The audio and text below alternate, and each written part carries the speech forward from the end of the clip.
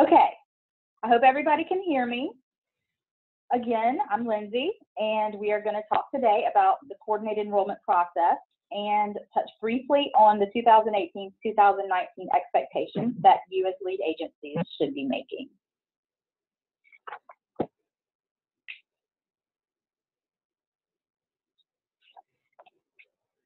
Bulletin 140 requires that community networks and sites work together collaboratively to submit specific information for coordinated enrollment and the coordinated funding request. This includes counting all at-risk publicly funded children, submitting a coordinated funding request, and submitting a coordinated enrollment plan. Without these, we at the department are unable to effectively evaluate requests and allocate funding. Each year, lead agencies must meet certain milestones. These are so important to the success of your community network. At this time, you should have already completed and submitted your October 1 child count and coordinated funding request. The next item on your annual lead agency to-do list is the completion of your coordinated enrollment plan, which we will be discussing today. These will be due in your STP folders on February 1st. Also due to be completed on February 1st is the setup of all classrooms and scheduling of observations in the class portal. As always, reminders and guidance where applicable will be sent out for all lead agency milestones before their due date.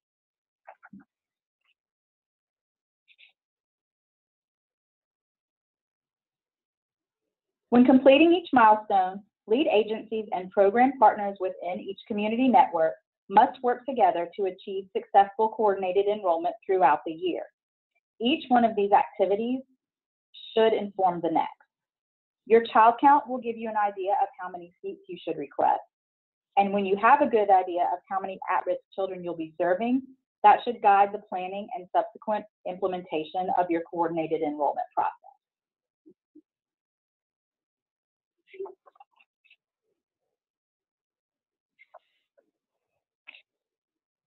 In Louisiana, we know that one of the challenges that families faced was a fragmented system of early childhood programs. Louisiana offers a number of quality options for low-income families, but the lack of a coordinated system for enrolling in one of these programs meant that families were faced with several different challenges. They did not have a centralized way of gaining information about what programs were available in their communities. They would have to visit multiple sites to complete their application and find out if they were eligible for programs offered at that site. There was also a lack of consistency in the waitlist process, where parents may be on a waiting list for one site while another provider in the community had available seats. There was not a big picture of the need in each community and how to best meet parents' needs for their families. And providers were responsible for locating families in need of care and recruiting those families to attend their school or center.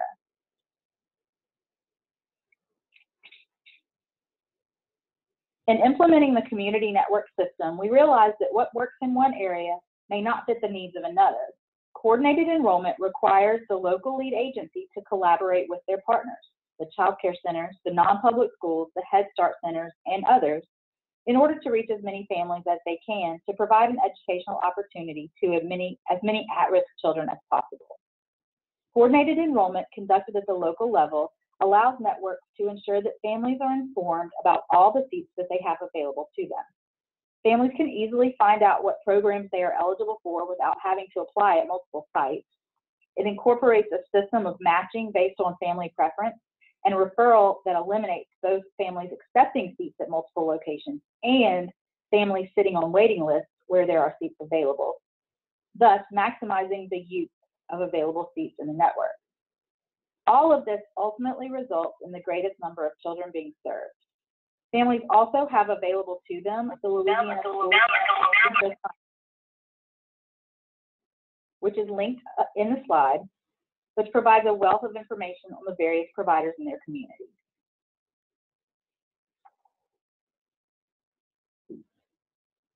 Bulletin 140 requires that a coordinated system of student enrollment is established within each community network. As lead agencies, you are required to incorporate each component of the four-part enrollment system. The coordinated information campaign, which informs families about the availability of publicly funded programs. The coordinated eligibility determination, which ensures families are referred to available publicly funded programs, the coordinated application, which collects family preferences regarding enrollment choices, and matching based on preference, which enrolls children based on family preference so no one occupies more than one seat.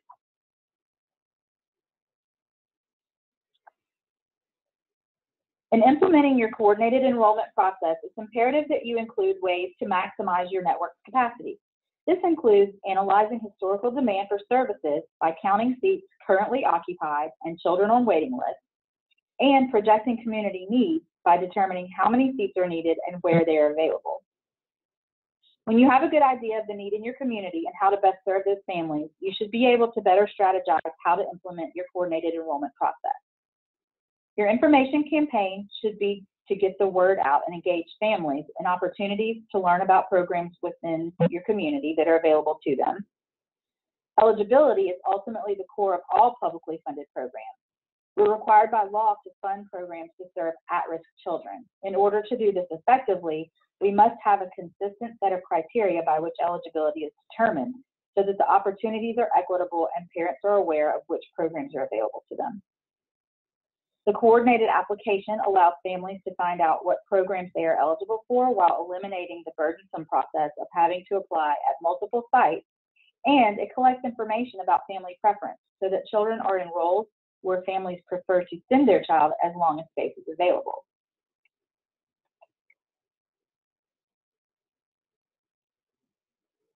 In order to increase access to early childhood programs, we need to understand where access is limited and strategically think about how to maximize capacity. So what does this mean to you? Lead agencies should analyze all available information to determine the size of your community's at-risk population, how well they have been served, and your current capacity to serve them. Then consider how many more seats you will need to reduce the at-risk gap for 3- and 4-year-olds, and fully leverage your community partners relationships to utilize all funding available to increase access for 3- and 4-year-olds.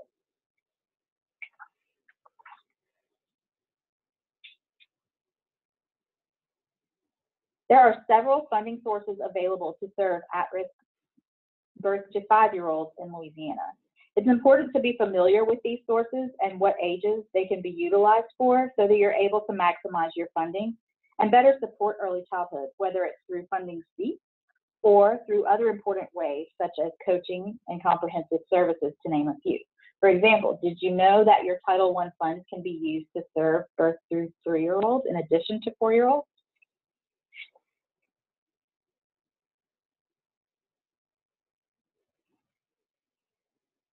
Easy to understand information helps families choose the best fit for their children. So what does this mean to you? Helpful information guides can be distributed through the community that include provider eligibility information, hours of operation, quality ratings, philosophy, and space availability. Families have no wrong door experience while accessing information and support. All programs use the same timeline for applications, and communities can use the resource tool, Louisiana School and Center Finder, to provide families with highly useful information.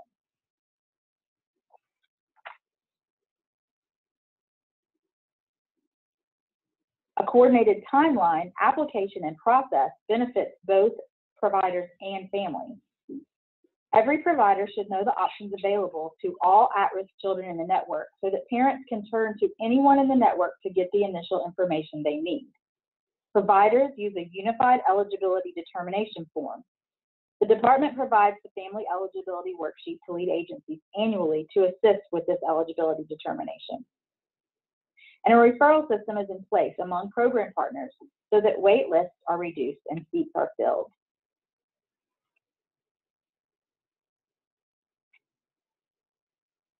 So this is very exciting. In order to assist in your eligibility determination process, we are very excited to announce that after the first of the year, you will be able to use the new eScholar Direct Match system for determining eligibility of families at or below 200% of the federal poverty limit.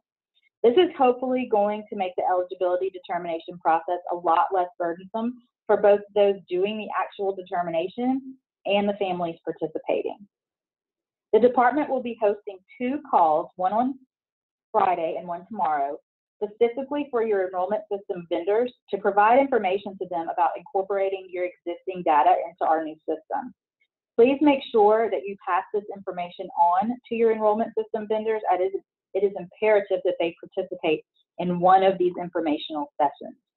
We also strongly encourage you as lead agency to participate in this call with your vendor.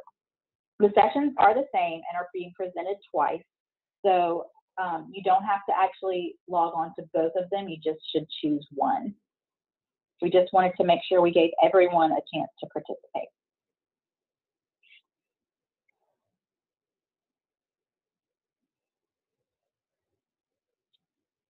Applications should make it clear to families and providers from the start how space is allocated in the program.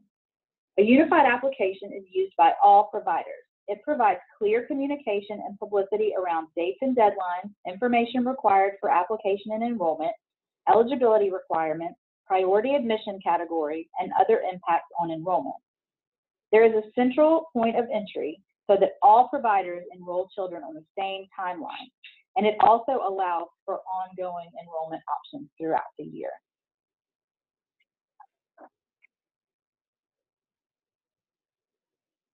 Matching based on preference should ensure that every family who submits an application through the coordinated enrollment system will be considered equitably. A coordinated enrollment system focused on equity levels the playing field by improving access to quality early learning experiences. It cannot rely upon a first-come, first-served method. It should be an ongoing process with a main enrollment timeframe, even if registration is ongoing. And it provides a clear process for responding to questions, complaints, and appeals regarding the enrollment system.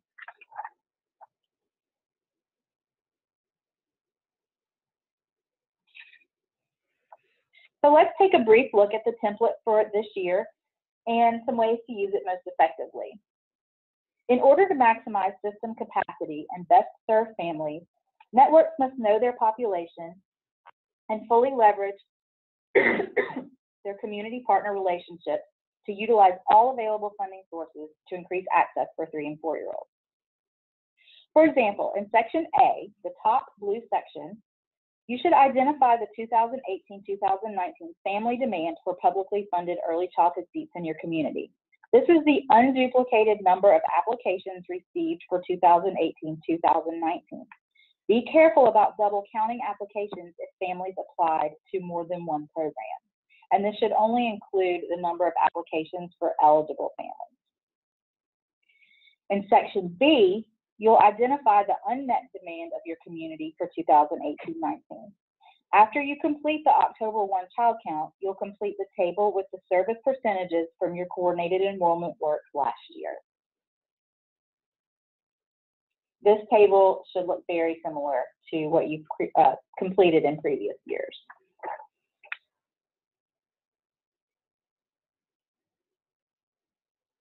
You should also analyze all available data to determine the unmet need in your community. For example, in Section D, you will identify how many more at-risk children your community network will be able to serve in 2019-2020 by completing the table with the service percentages from the count and your targets for next year.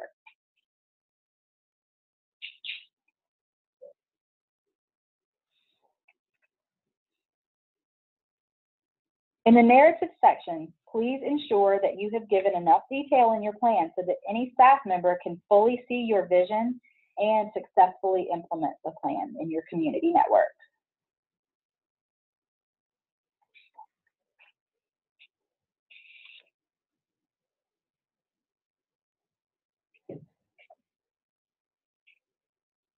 So just to go over some next steps, as I mentioned, we have our eScholar vendor calls.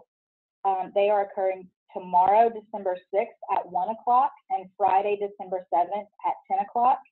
The links to these were emailed to you, and they are also linked on the slide that references these calls. And again, it's the same presentation both days. You only need to attend and invite your vendors to attend one of those days. Also, if you have questions throughout the week, you can either email myself or you can attend office hours every Tuesday at 3 o'clock with Ms. Kay Eichler. And some upcoming action items. Your coordinated enrollment plan will be due in your STP folder on February 1st. And upcoming milestones to pay attention to, your February 1 child count will be uploaded to your STP folder, or should be uploaded to your STP folder by February 28th. And if you have any questions about this or any other enrollment or eligibility topics, you are more than welcome to shoot me an email. My email address is on the screen. And we will pause here for just a minute to take some questions.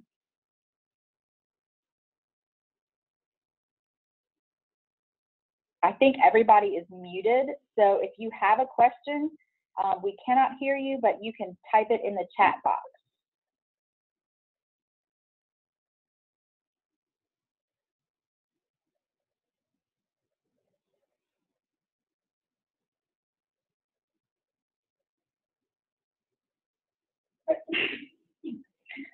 The template for the enrollment plan, as well as the link to this webinar, will both be sent out. We're hoping this afternoon, as soon as we are able to get the recording translated into YouTube, we will send it out to you as soon as we get it. And it will also be available in the newsletter, which will be sent out tomorrow.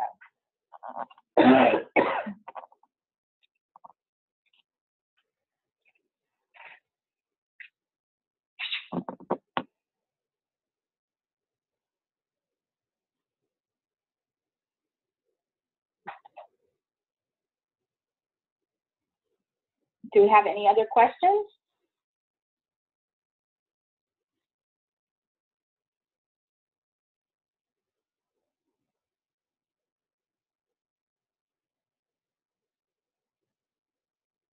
Again, if you are asking a question through your phone, we cannot hear you, so you should type it into the chat box.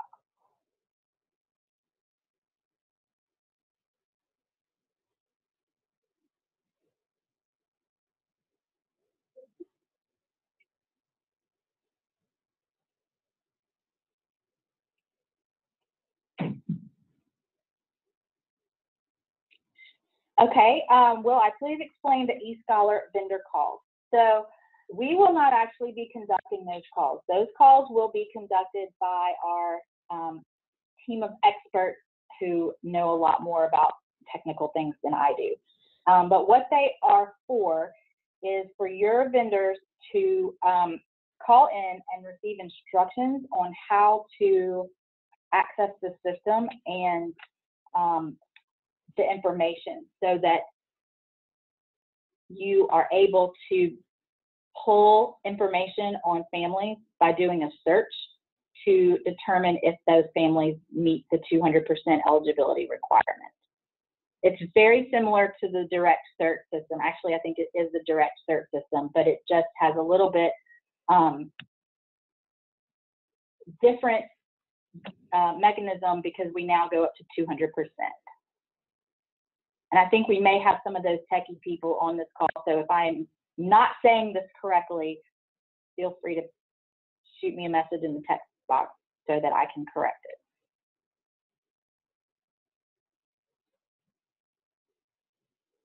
But the calls are to give instructions on how to access that information from the system.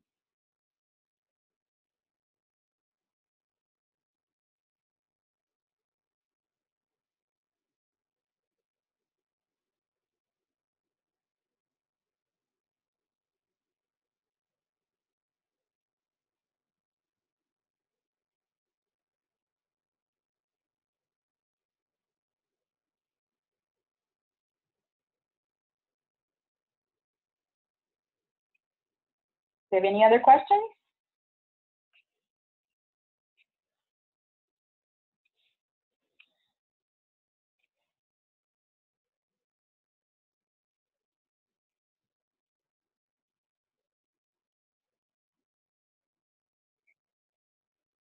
Will districts who do not have a vendor be able to access the data? I believe that you will if you have a data person in your district who has access to the direct cert list. Now, I think, if I'm not mistaken, that they should still be able to access the information. So I would have that person listen in on one of those calls tomorrow or Friday. Hey, this is Nasha. I just want to chime in really quickly. If you don't have a vendor, there is a process for you to use the direct match system that is slightly different. It's still the same system. You still get access to the same data. But for folks who have vendors, they'll be able to upload information directly into the system from where they're collecting their data. And that just won't be as easily accessible to you because you won't have a system from which you're collecting data from families. But you'll still be able to use the system. You'll still have the same access. And we'll walk through a lot of that stuff in January, along with like a how-to step-by-step for both sets of folks, whether you have a vendor with a system or not. Thanks, Nasha.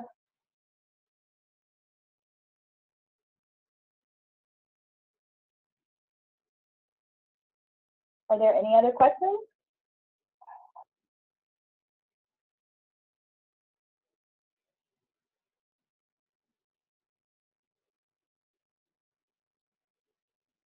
I'm not seeing anybody typing, so if there are not any other questions, or if you think of another question afterwards, feel free to shoot me an email. Again, we are going to do our best to get the link to this webinar out to you with the template this afternoon, and it will also be available in the newsletter tomorrow. So thanks everybody for participating today, and I hope you have a great rest of your week.